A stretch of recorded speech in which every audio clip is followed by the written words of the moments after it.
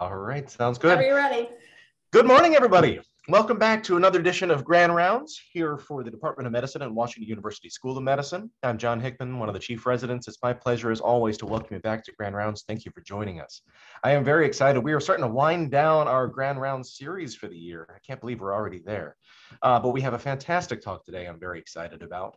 Please join us again next week. We will be in person for down in Wall. We will have breakfast again that day. And then we'll have 3 more talks following that, which will be the chief residents delivering their talks. And that'll be it for the academic year. Today, as always, we will try to have a chance for questions with our speaker at the end. So please send them through the chat. I will moderate those as we go. And I believe there'll be some interaction in today's talk. So if you all can chime in with your responses, I will also try to relay those to our speaker. He'll also be moderating the chat some as well. Here to introduce our speaker, we have a woman who needs no introduction, our very own program director, Dr. Dominique Cosco. Dr. Cosco, thanks for being here. Thanks, John. I am very excited to be able to introduce our speaker today, Dr. Alvin Calderon. Dr. Calderon is a core faculty member for the Internal Medicine Residency Program and a hospitalist at Virginia Mason Franciscan Health, where he completed his training in 2003. He has always been committed to medical education, having been the chief resident as well as the program director from 2008 to 2018. In 2020, he was elected to serve on the Association of Program Directors of Internal Medicine Council. I've had the distinct pleasure of working alongside Alvin on council as the program planning chair, and very excited for his talk today. Dr. Calderon brings a social science perspective to patient care and medical education. Having completed his undergrad degree in anthropology at Dickinson College and a PhD in sociology from the Joint Degree program at the University of Illinois. His current interests include psychological safety in the clinical learning environment, applying a growth mindset to medical education, and understanding the role of shame, guilt, vulnerability, and courage in medicine. So please welcome Dr. Alvin Calderon, who will be speaking today on growth mindset in medical education. Thank you very much, Dr. Cosco. It is absolutely great to be back in the Midwest, even if virtually. And I'll tell you behind me, I'm in Seattle right now, so it's 6 o'clock in the morning. So yes, we'll be drinking coffee. And Dr. Cosco knows that she still owes me a cup. So let's get into it. So we're going to talk about growth mindset. Actually, in that introduction, we're going to touch on a lot of things that we talked about, or at least that was presented. But let's start first with a check-in. So what I want you to do in the audience is to pause and reflect on the emotions that you're experiencing this morning. And I want you to identify at least 2 of them that you've been experiencing. So often our experience is variable and many things are happening to us at once. And if you like, share in the chat some of the emotions that you are experiencing. So I'm feeling exhilarated, so I'm very excited about doing this talk, as well as some relief, just because after this, I'm gonna go have some fun. So let's see if anyone dares to share what you're experiencing. And as a presenter, this helps me too. It helps me calibrate.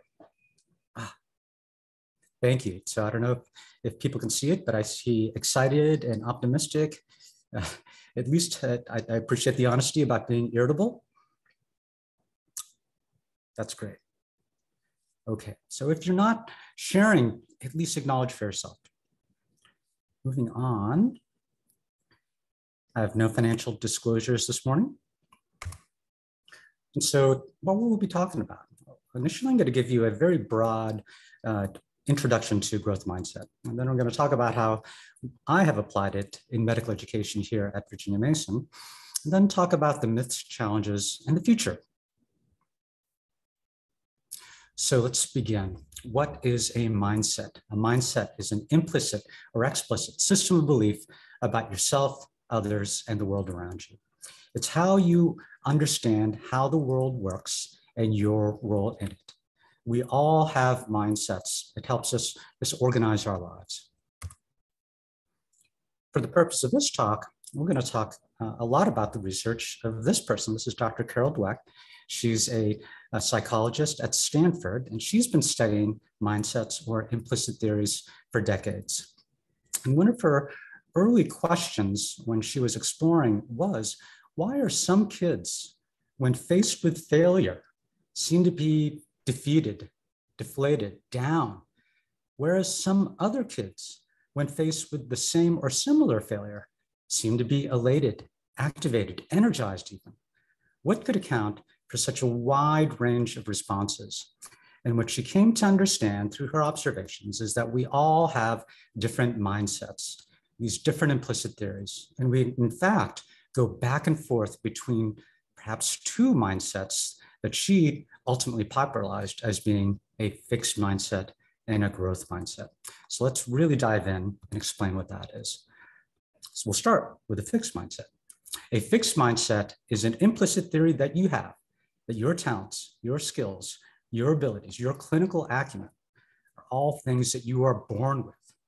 And as such, you are given, granted, bestowed an immutable, unchangeable, fixed amount. You get what you get.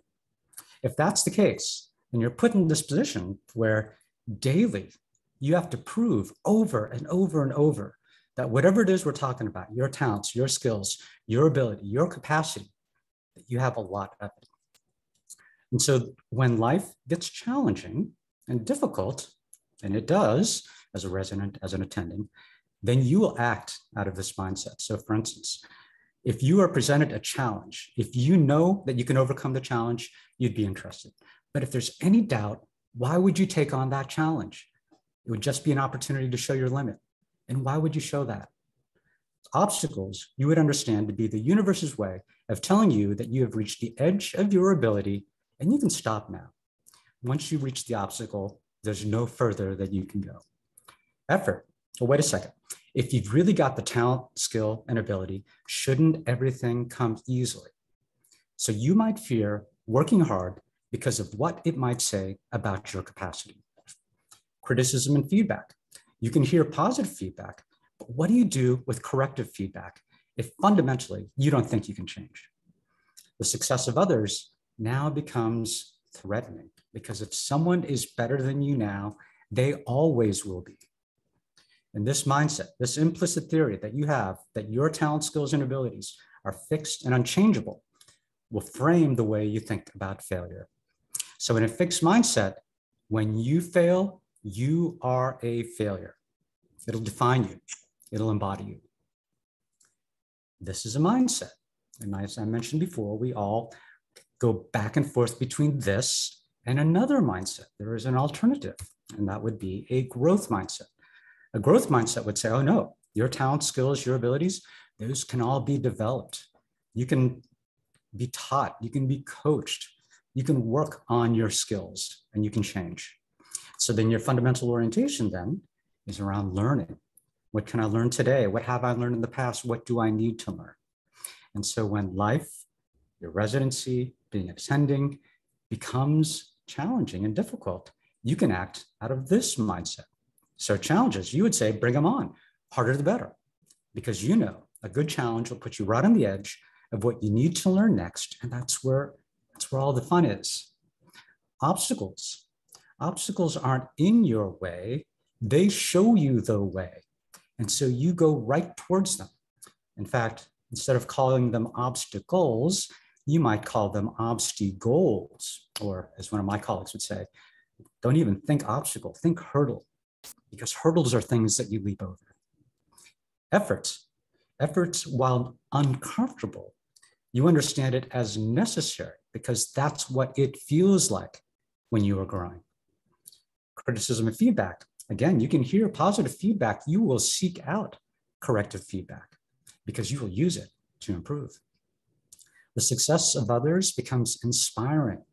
It tells you, oh, that's how good it could be. That's how good I can be. And then this mindset will reframe your relationship with failure. So you can take the Michael Jordan approach, which is to say, I have failed over and over and over. That is why I succeed. Or you could take the Serena Williams approach, which is every time I fail, I get 10 times stronger. So I'm going to spend more time going through a real compare contrast because I want you to have a good foundational understanding of the differences of these mindsets. So in a fixed mindset, it's about proving. I'm proving. You want to focus on looking smart because appearances matter. There's always comparison, and it's other people. You understand your failures to be your tragedies, and you will equate any critical feedback as equating to failure. I like to personify the fixed mindset as a thief.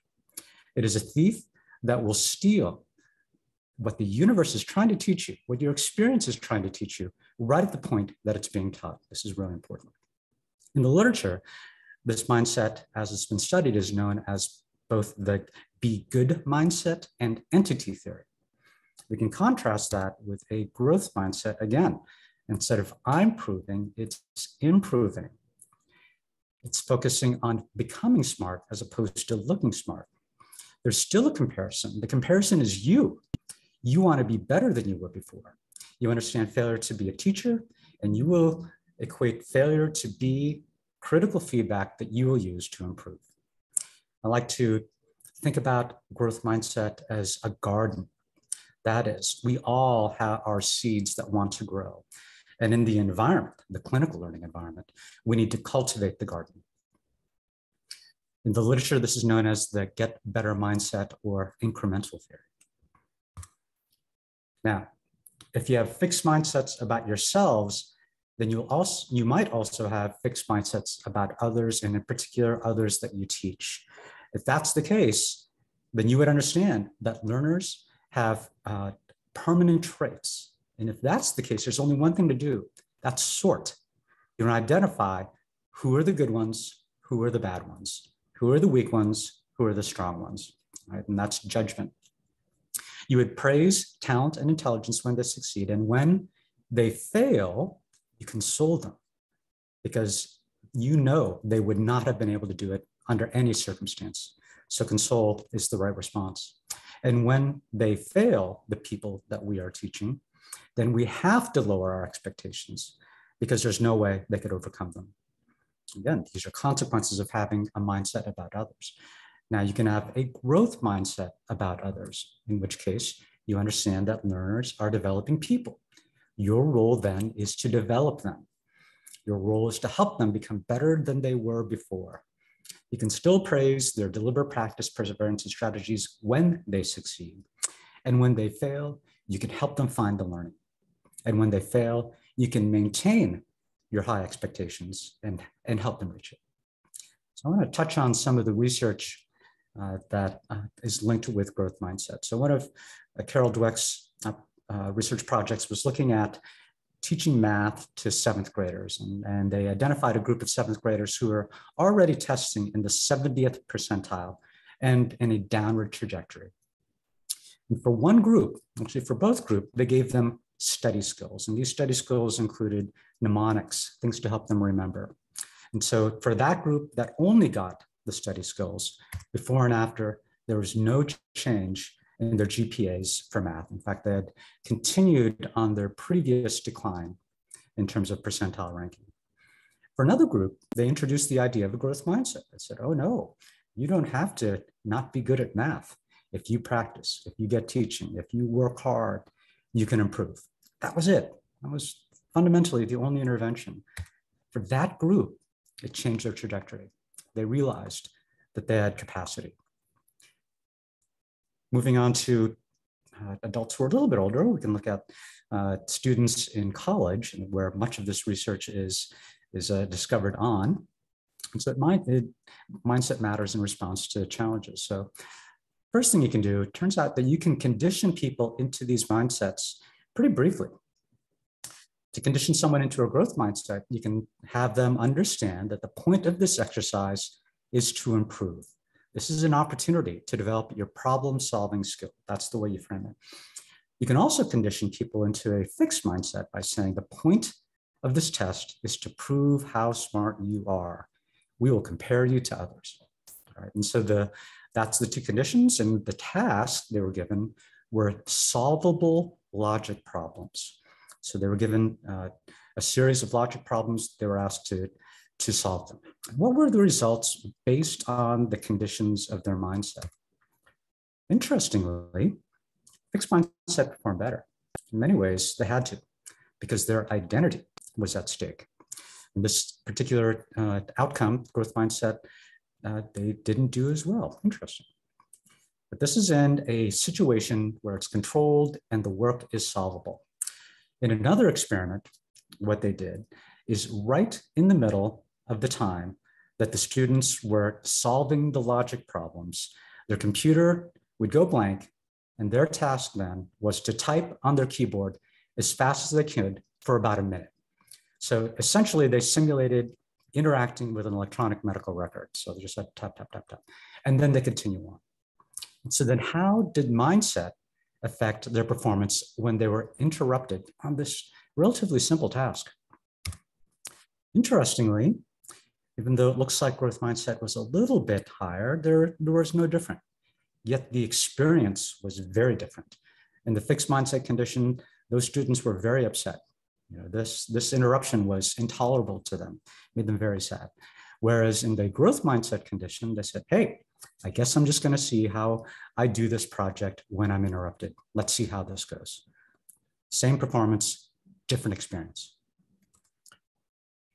There's a burgeoning neuroscience looking at how do our brains process mistakes, and then, in fact, how does mindset influence this? In this experiment, undergraduate students, their conditioning for a growth mindset was to read an article that said your brain can develop. It talks about neuroplasticity and said that if you work hard, you can improve.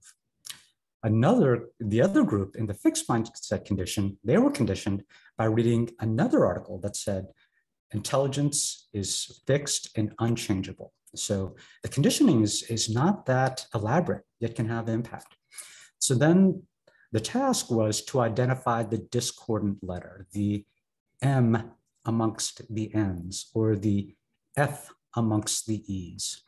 And so what they did then is they were looking for event-related potentials that would indicate they were both recognizing that they were making mistakes and then processing that. There's no sure sign of an opportunity to learn than making a mistake. And so in the growth mindset condition, the event-related potentials associated with making a mistake and learning from it were very prominent. And so these were readily identified. So here the red denotes attention to mistakes and using those mistakes to learn and improve. They got better as they made more mistakes. So this is an example of becoming smart. Whereas in the fixed mindset condition, when they encountered the mistakes, those same event-related potentials associated with recognizing and learning from those mistakes fell completely silent or were less prominent. This would be an indication of the fixed mindset thief stealing the lesson right at the point that it's being taught. So broadly, there are other outcomes that have been seen in both high school and college where growth mindset can act as a buffer against demotivation. And interestingly, a 30-minute online presentation at a university on growth mindset, they called it university mindset, led to a 3% increase in students earning 12 or more credits, which itself was a predictor of graduation. So 30 minutes could change a graduation rate, really quite powerful. Now, those topics have all been about mindsets as they exist in individuals. I think it's also important that mindsets are promoted and encountered in organizations. They can be features of organization and organizational structure. So what I want to show you are a couple of organizational charts for big technology companies that you'll all be familiar with. This was in a New York Times article in early 2013. And so this, of course, would be Amazon with Jeff Bezos at the very top, or Facebook, should I say Meta, the social network. And so again, this is more of a play on the organization by way of its organizational chart. So Apple, with the late, great Steve Jobs at the center. And then as a Seattleite, there was Microsoft. Now, I've been here about 20 years, and so I can tell you when I would hear from my colleagues and or really friends who worked at Microsoft, they would tell me it was a hard place to work. And in this organizational chart, there's a reason why it appeared this way. And one of the reasons why was the way that the evaluation system was structured at Microsoft is that regardless of whether or not you had the top performing group at Microsoft or the bottom performing group at Microsoft, you still had to rank all of your subordinates as best employee, worst employee. So it was forced rank. That type of managerial approach can really create a fixed mindset in an organization because it's competition and it becomes real. So what do you do? Because you're Microsoft, you have 100,000 employees spread all over the world. How do you change that environment and that culture? Is it even possible? And so if you're Satya Nadella, the new CEO of Microsoft, you hit refresh. And so he brought in growth mindset into the managerial team. In fact, Carol Dweck wrote about it, how Microsoft uses growth mindset to develop leaders. For a time, you could go on the Microsoft culture page and you could see they were very explicit about growth mindset. At Microsoft, we are insatiably curious, always learning. We ask questions, take risks, and build on each other's ideas because we are better together. We lean into uncertainty, take risks, and move quickly when we make mistakes because we know failure happens along the way to innovation and breakthrough. And so it's possible. Microsoft went from a know-it-all culture to a learn-it-all culture. And they're not alone. There's other organizations that have embraced growth mindset. So LinkedIn, Sephora, international beauty company, I've seen their management materials. They were teaching growth mindset to their managers. The next icon would be for my organization, Virginia Mason, where this idea fits very easily. And then there are teams, sports teams, that if you listen to the language that the teams are using, they are using sports mindset. I picked the Seattle Seahawks not only because that's where I'm from, because I know they've had sports psychologists that talk about growth mindset with their teams. So now that you've heard a little bit about what these mindsets are like, maybe you might be thinking you can recognize it in yourself and others. And so I want you to pause and think, of the people I know, what percent do you think tend to have more fixed thoughts, or what percent tend to have more growth thoughts? And I'll have you put a percentage in your head and tell you, for the most part, it's about evenly distributed. And so in the general population, according to Carol Dweck, there's about 50-50 with a group that was around the middle.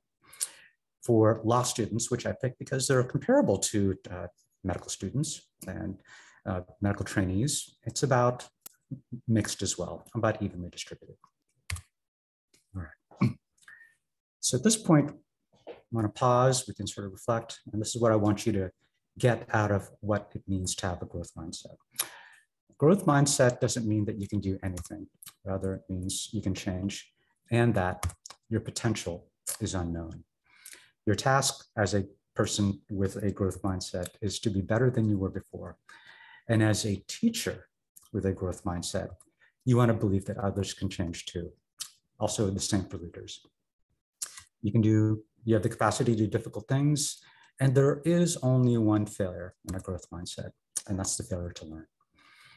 So let's transition to think about what growth mindset means in medical education. So graduate medical education, the training of residents, and in particular, internal medicine residents.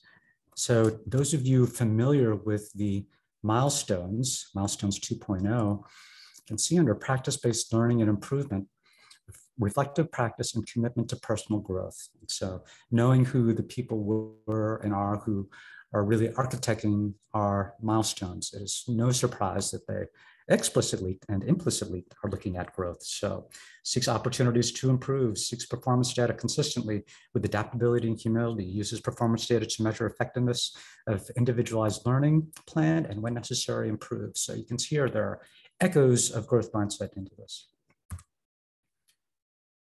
As with the general population, there's really not too much known about the distribution of growth mindset among medical educators and residents. And so I did come across a few articles. And so one looked at pediatric attendings and residents, pediatric attending and residents. So I want you to think, what percentage of these pediatric attendings and residents would have more fixed thoughts versus growth thoughts? Now, mind you, these are pediatricians. They literally have growth charts where they measure their circumference of kids' brains, head circumference, while they grow. What percentage of those physicians do you think have growth versus fixed? And it's about the same. And I think it's what you get in an environment where you don't really talk about it. And so for whatever reason, today, 2022, the split ends up becoming about even. I'm across another article where you really start thinking about specific domains. And so this is amongst clinical supervisors. And I think quite optimistically, 92% of these clinical supervisors believe that clinical reasoning can be developed, which means really there's 8% that think you get what you get. Interestingly, fewer percentage, 55, 47%, think that empathy, intelligence, moral character can be developed or changed. So I think we do have opportunities to grow. So another place where these mindsets appear, actually for all of us, is in our self-talk. Our self-talk is the constant conversation that we're having with ourselves. And so many people can hear that conversation. They can hear what they're saying to themselves. And it's one place where we identify where fixed and growth thoughts are. It's one place in the literature where they establish where someone is on a distribution. And it's important because today you'll have about 1 thought a second, about 50 thoughts a minute, about 3,000 thoughts in this hour, 50,000 thoughts a day, 1.5 billion thoughts in your lifetime. And so an important question to ask is, how's that conversation going? Are you your best coach, or are you your worst critic? Is hearing yourself talk something that gives you energy, or one that takes it away? And so let's take an exploration into what these thoughts might be amongst our residents. And so those of you who are faculty, or if you're a resident, you can speak out of your experience. And we can listen to how these mindsets occur in our thoughts. So consider this scenario where you're going to listen for a mindset. In fact, I'm going to have you try it on. What do this means residents, think when they are on wards or in conference and their attending discovers a knowledge gap? Okay, this is an opportunity then to interact. I want you to put on a fixed mindset hat and imagine what would a resident think if they are on wards or in conference and an attending discovers a knowledge gap. All right, so let's see if we can get some activity in the chat. Try on your fixed mindset hat. I'm going to take a sip of coffee.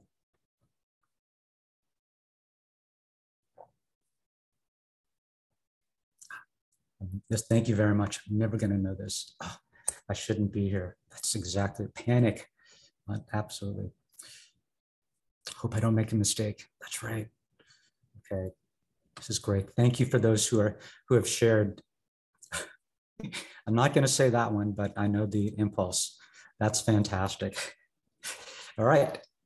I tell you, this can happen very quickly. I failed. I'm not good enough. Okay, these are painful responses that happen all the time. All right. Everyone else knows this comparison. Okay, so you get a real sense that these mindsets can be quite alive in the experience of our trainees and ourselves.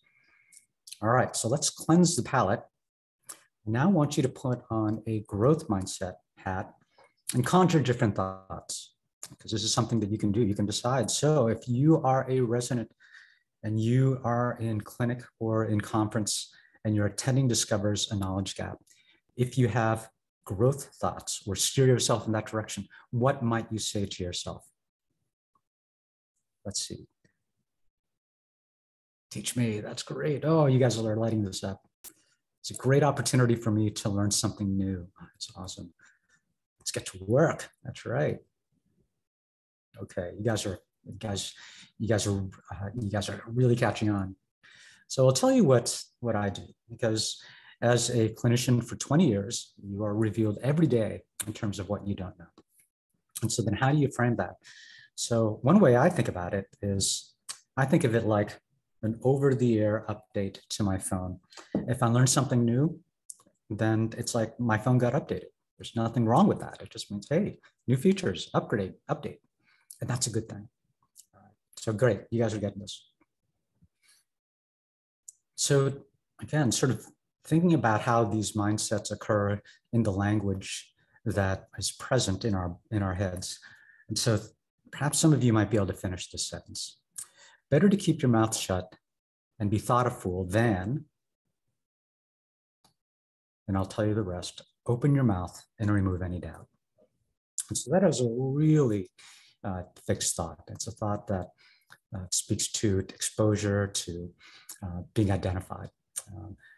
There are a couple other phenomena that I think have a relationship to fixed mindset thoughts, and those would be perfectionism and the imposter phenomenon. I really think about these as related to your relationship to mistakes. So perfectionism might be, if I am perfect, be perfect, do perfect, then I can avoid the pain and embarrassment and shame associated with making mistakes. Whereas the imposter phenomenon is about your past mistakes. And so the imposter phenomenon might be, someday everyone will find out all those things that I did wrong, and they will recognize, just as I do, that I don't belong. And so those are also very much in this ilk of fixed thoughts. So then what do? How do you navigate around that? Well, you can do this. If you catch yourself having a fixed thought, then substitute a growth thought. And so for perfectionism, you can remind yourself that you are a work in progress. And for the imposter phenomenon, your mistakes are why you succeed. Things to consider. Now, at this point, you might be thinking, this is very interesting, this fixed mindset, growth mindset. It may not apply to me. It might not apply to my experience. Well, let's find out. So there's a real easy way to find out where you have or might have fixed thoughts. And that's by filling in the blank. And so if you sit with this long enough, I can't. Whatever your brain that tells you you can't do, that might be a place where you have fixed thoughts. For many people, it's about art. I can't draw. For some people, this isn't an issue. For everyone else, what if I told you what I was going to do is we were going to share screens, and I'm going to have each one of you draw your self-portrait. We're going to watch each other do it, and then you will submit it, and then we'll have a competition to see who is the worst and I guess the best drawer at Washington University. Okay. If that sounds like a horrible idea, then welcome to having some fixed thoughts, because we all have them. So here are some people who also said that they could not draw.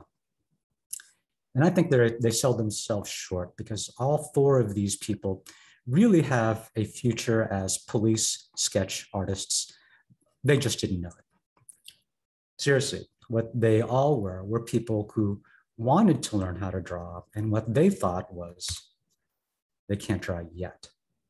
They enrolled in a class called Drawing on the Right Side of the Brain, and after 1 week of deliberate practice, coaching, technique, spending time, mistakes, this is what their drawings look like. It's a phenomenal change in their capacity. And so it is, you can get better even at things like art. So we're now going to start transitioning. Well, actually, so how can you do that? Anytime you hear the word I can't, you can invoke the power of yet and say, I can't yet. So this is your first or one of many suggestions in how to shift your mindset.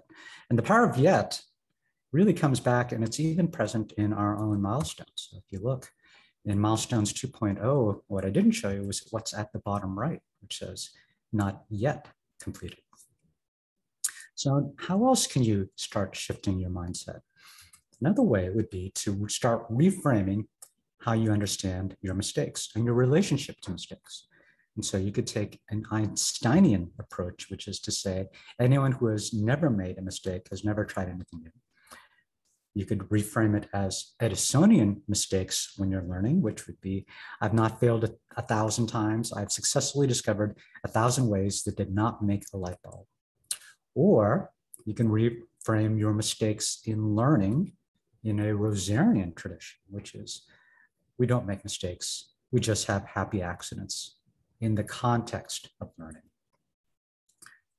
We all know who the greatest teacher is. Hey, wasn't it just May the 4th yesterday? All right, so now let's talk about why mindset matters if you are a manager or an educator. So this is research done at a large power company that manages nuclear power plants, hydroelectric dams, a field of high consequence. And so what they wanted to do was to train managers to evaluate. So to orient you to what I will show you on this graph, so on the vertical axis would be performance rating on a task. And this is structured performance. And so there's defined ways that you can evaluate. Along the horizontal axis is evaluator mindset. And so you can go online or take formal surveys to identify where is your mindset. Do you tend to have more fixed thoughts? Do you tend to have more growth thoughts? So fixed thoughts would be on the left, and growth thoughts were on the right. In this study, again, in this high stakes power company, they showed videos to managers. And these videos were anchored, the first one, to poor performance. And so they had actors, they were doing a task, and they were instructed to perform poorly by metric. And so what this horizontal line represents would be, if mindset didn't matter, then the evaluations should be very close to that graph. And that's ended up happening. So here, when they had their evaluators actually do the evaluation where the behavior was anchored to poor performance, there was no difference. So it didn't really matter on the first video whether or not you had a fixed mindset or a growth mindset. Then they showed this group, the same actors, performing differently. In fact, their behavior on this task was anchored, so it was intended to represent higher performance. So they performed better. And then they wondered, did mindset matter in terms of the managers? And it did. So what they saw was that first impressions for those managers with fixed mindsets were very sticky. If they didn't think other people could change, they didn't see it when it happened. Whereas in a growth mindset, those managers, they recognized that change was occurring. And so a criticism might be, well, wait a second, it's just those people who have growth mindsets. They're just way too optimistic. And so what they did is they reversed the order of the videos in a second group. So in the second condition, the first video they showed was the high performance. And they wanted to see, does mindset difference when the first video you see is high performance? And for the most part, it was, again, pretty flat, which again means that they were evaluating them similarly. Now, this is a session intended to teach evaluation, so it looks like they evaluated them very harshly, but it didn't matter whether or not they tended to have more fixed thoughts or growth thoughts. Then they showed them the second video, same actors, doing behaviors that were anchored to be at lower performance. So what happened with them? And again, first impressions mattered for those with more fixed thoughts. It was sticky. And so you can think of this as sort of the angel effect or the halo effect for both poor and high performance. First impressions were just very sticky for those people who had tended to have fixed thoughts. So this, I think, would be amongst the most compelling reasons why it's important for mindset to be developed, in particular in our faculty. So then how do you do that? How do you change mindset? In this study, they did it in 5 steps. The first one involved PowerPoint, and then a writing exercise where they explored different questions. So let's go through their intervention. their first step was with PowerPoint. So it turns out in many experiments, growth mindset conditions are set up using PowerPoint. In fact, PowerPoint's quite similar to this one. And so introduce growth mindset to your residents and faculty. There's a reasonable chance that just hearing about it, if you've not heard about it, can change your trajectory if you're interested. So that's the first step, introduction. Second would be a series of writing exercises. So this could be done in an hour. One question answer is, as an educator, what are at least 3 reasons why it is important to realize that people can develop their abilities, include implications for both yourself and others you will teach? Pausing, reflecting, answering that question will begin to have you reflect on why it's important and ostensibly change your mindset. The third step would be to ask a how question. This is a really good one. What is an area in which you once had low ability, but now perform quite well? How were you able to make this change? And this is one you can take out of this context. If you are working with someone, you can remind them, hey, you have already changed. Give me an example of how you've changed already. And that'd be a great way of coaching someone. The next would be mentoring. And this can be done either virtually or in reality. So write an email to someone who is struggling. Share with them examples of how abilities can be developed. So it turns out that mentoring not only helps the mentee, it transforms the mentor. So this is another example of how you can change your mindset. And finally, and perhaps most powerfully, you can do a surprise question. Identify when you have been surprised by someone who learned what you thought they could not learn. Why do you think that occurred? Reflect on its implications. So somebody that you thought could not learn, learned. Their surprise is really 2. 1 is that they learned, and then 2 is that your thinking of them was wrong, or at least requires an update or could be updated. And that, answering that question, reflecting on that question, all of these questions potentially can change your mindset. So when they looked at this, they identified a group of managers who tended to have, or at least on these scales, identified as having more fixed thoughts, and immediately post that intervention, those 5 steps, they had flipped their mindset. And that was durable at 2 and 6 weeks. So it's possible. So growth mindset is not without pitfalls, challenges, and there is an interesting future. So what are some of the pitfalls? One of the pitfalls would be things that Carol Dweck calls false growth mindset. So the first one would be, I already have a growth mindset. I always have. I was born with a growth mindset. Okay, there's no such thing. Pure mindset does not exist. We all have fixed thoughts. Okay, a growth mindset is something that you have to cultivate. Another false growth mindset thought would be just praise and reward effort. Well, praising and rewarding unproductive effort is unproductive. So choose wisely. Another thought would be people who have fixed mindsets can't succeed. On the contrary, they have to. It compels them. That mindset forces you to. And while a fixed mindset might make you very good, it'll create a limit on what you can do because it's very difficult to outperform your self-image. At this point, you might be wondering, wait a second, hey, what if we just recruit growth mindset, only recruit for growth mindset? Or let's find the people with the most growth mindset and only make them leaders. Or let's find all those fixies and get rid of them. So that might be an appealing thought. And I'll tell you, it's a trap. Because that thought, as appealing as it might sound, is amongst the most fixed thoughts. It is this thought that people with a fixed mindset can't change. And that is an opportunity. And so at this point, it's also probably to one of the questions I frequently get, we might even get it now, is what if one of a superior, somebody who's above me, has a fixed mindset? What do I do then? Okay, and the initial response is the first thing you have to do is you have to release your idea that they're fixed and then look for ways that in fact they have changed. And then you might even manage up and ask them, can you tell me a time when you learned something new? How did you do that? And that'd be a way of actually creating space for them to share how they can grow.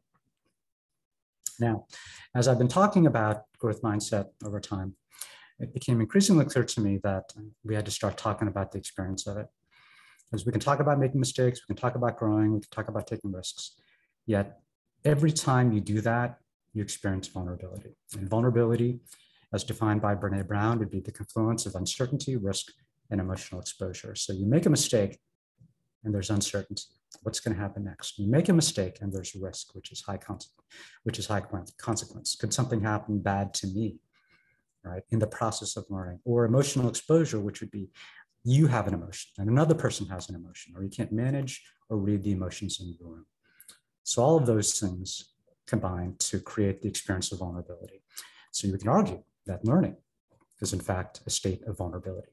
At the same time though, anytime that you continue when you feel vulnerable, you are also demonstrating courage, because courage does not exist in the absence of vulnerability. So once you start talking about vulnerability, then you have to start talking about shame, because the experience of learning, again, will come with these emotions. It's important to differentiate these negative self-affects. So feelings you have about yourself, a negative self-affect. And the two we'll talk about are shame and guilt. And so guilt is, I made a mistake, or I did something wrong. Shame is, I am a mistake, or there's something wrong with me. You can see, I'm going to postulate that there's a relationship between growth mindset and fixed mindset. So guilt is, it's about what I did, whereas shame is about who you are. Now, guilt, as uncomfortable as it is, ends up being a constructive negative self-affect. You can do something with it. You can say, guilty is charged. How do I make this right? And so you can do something. Whereas shame, you end up getting a different set of responses. You can run, you can hide, you can attack and defend. The differences between these two might seem semantic, yet in consequence, shame is related to addiction, bullying, depression, and even suicide. Whereas guilt is inversely related.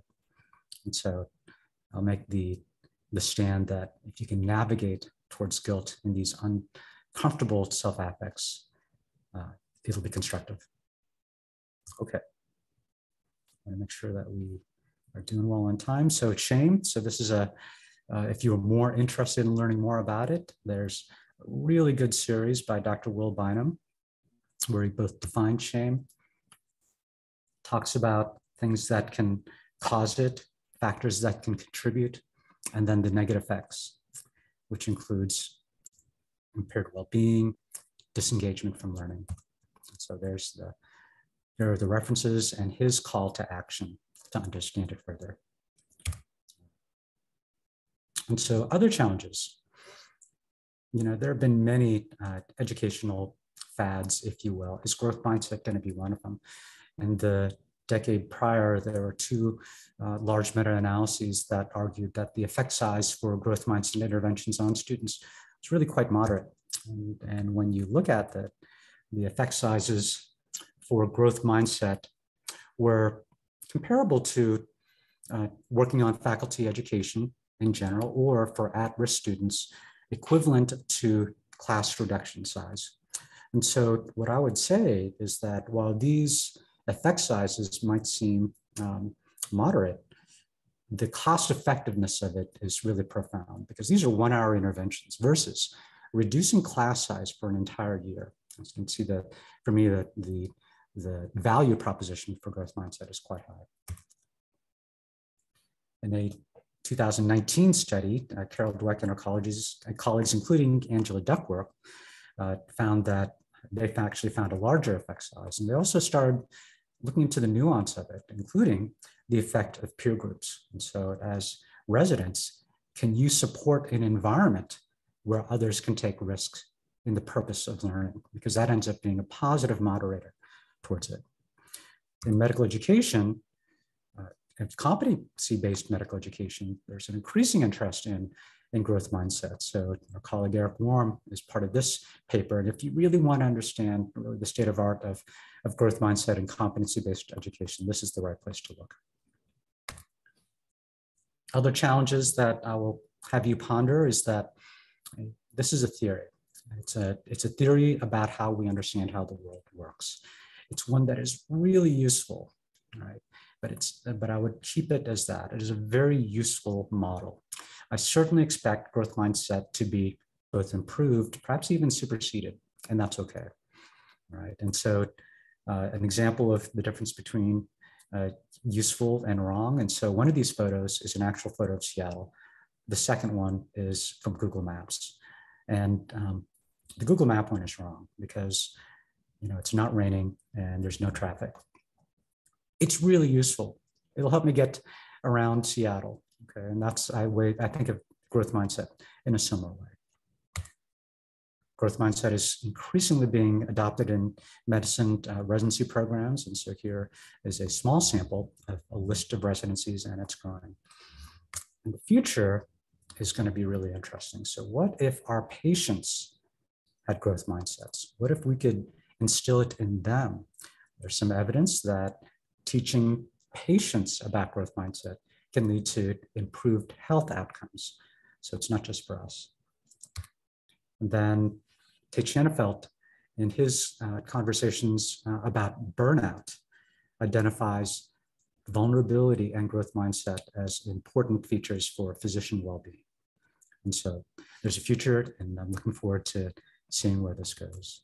And so with that, I've given you an introduction. We've talked about some application. I've given you some challenges. I want to express some gratitude to my residents. And we didn't talk about where growth mindset comes from, but that's my parents. And with that, we'll end. How did I do?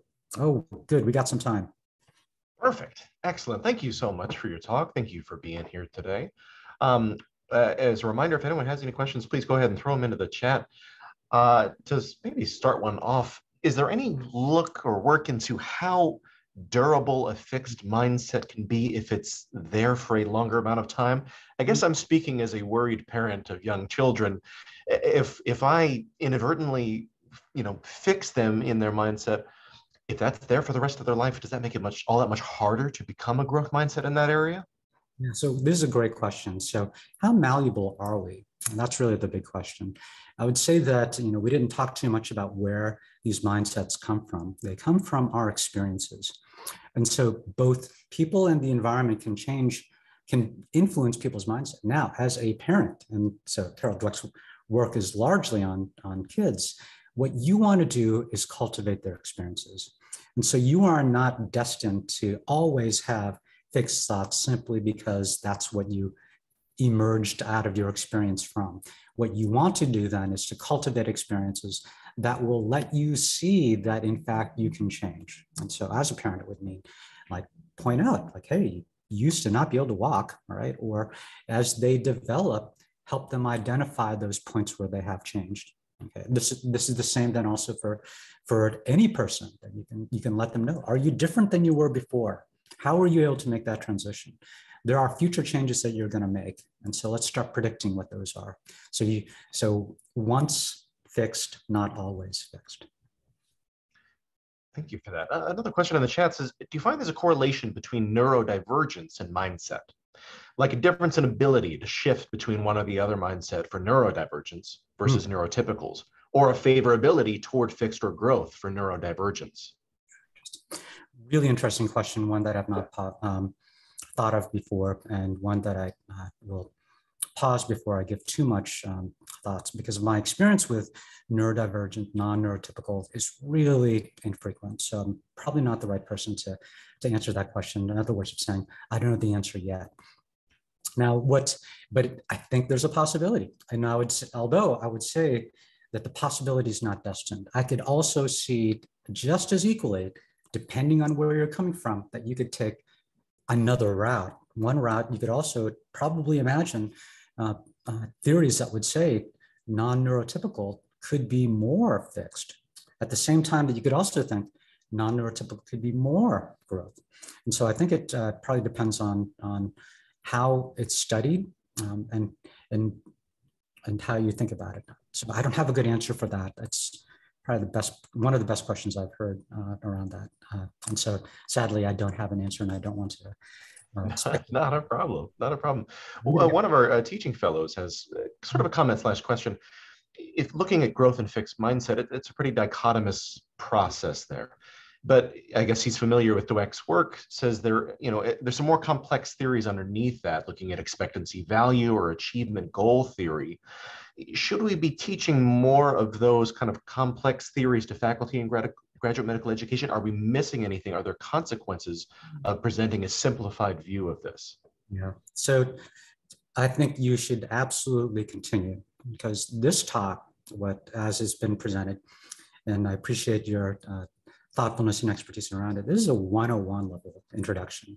So this is just to get the construct into people's heads. And that's the whole purpose of this talk. It's really an introduction. At a 200 level, you start thinking about how do you really change mindsets? How do you start having people have a conversation with their mindset, and not only recognize it, but then be able to influence it. At a 300 level, you start thinking about how do you harness it? How do you start using your mindsets, both of them, to your advantage? And now it sounds like that you're doing some other research. I think that the area, the field is ripe for innovation. And so I would absolutely continue forward. Absolutely continue forward. Now, do I think there's a consequence of stopping? It's all those false growth mindsets. That would be the risks, because if you give a real basic introduction and stop there, it can be totally eaten by the environment, and it can be used for the purposes of an environment. So many places, when you start talking growth, they start talking about financial growth, and then growth mindset becomes this idea of let's grow financially, and that would be totally co-opting it. You really haven't changed that environment. Rather, the environment has co-opted the construct. And so I would absolutely keep on drawing, keep on discovering. And probably more importantly, what you want to do in your own environment is shape it actively. So if these are things that you are doing to change your environment, more power to you.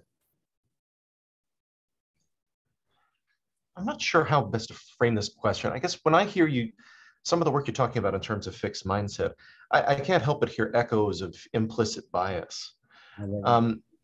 Is there a correlation between, how we approach different groups of the fixed mindset in terms of gender, race, socioeconomic status, and maybe a discordance between those groups? So I'm not familiar with the research. I imagine it's out there. If I were to conjecture, all our thoughts are predictions, right? And so if you already come from a mindset that says people's talents, skills, and abilities are fixed, then you will see it in your environment, and you will predict that. And so I think there's a really clear link then to say, if you don't think other people can change and they are who they are, you will find it where it doesn't exist. And you will impose it as a prediction. And then it's up to you to understand whether or not it's there or not. And so I think there is a risk, and it might be a pathway towards those sort of biases. Again, it also leaves us out, because then you can say, well, can you give people experiences where they see, in fact, people can change? That then becomes the prediction. And then we see it.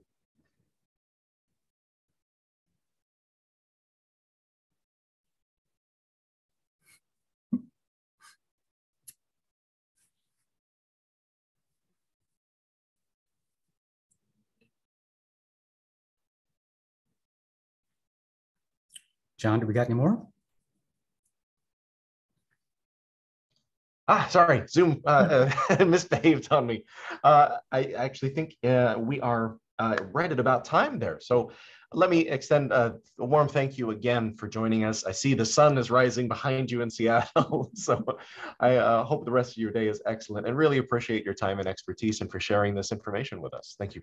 Thank you. You guys had the best questions. Those were really challenging. And so every talk gets a little bit better because of the questions you asked. And so I'm going to pursue those. John, if you could send those to me, I'd really appreciate it. Yeah, will do. Thank you so much. And thank you to everyone. Okay.